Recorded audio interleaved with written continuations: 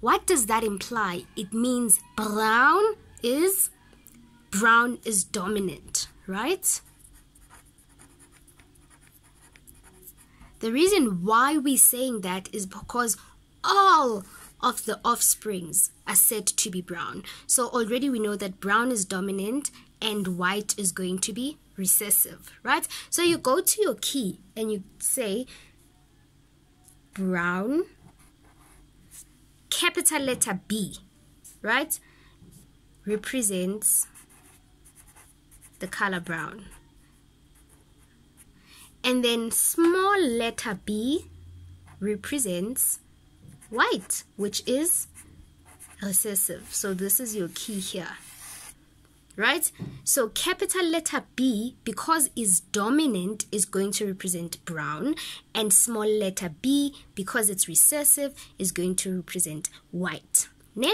And then let's go and now develop the diagram. So firstly, you need to write P1. P1 represents the parents, right? So we said that we have a homozygous brown bull. This is parent number 1. So the fact that they said homo means that the alleles are the same, right? And if the alleles are the same and they are brown, and we know that brown is represented by capital letter B, then it means here we're going to have B and B, right? Then it crosses with a homozygous white cow. Again, here we have homo, which means same. But let's go and look at the color.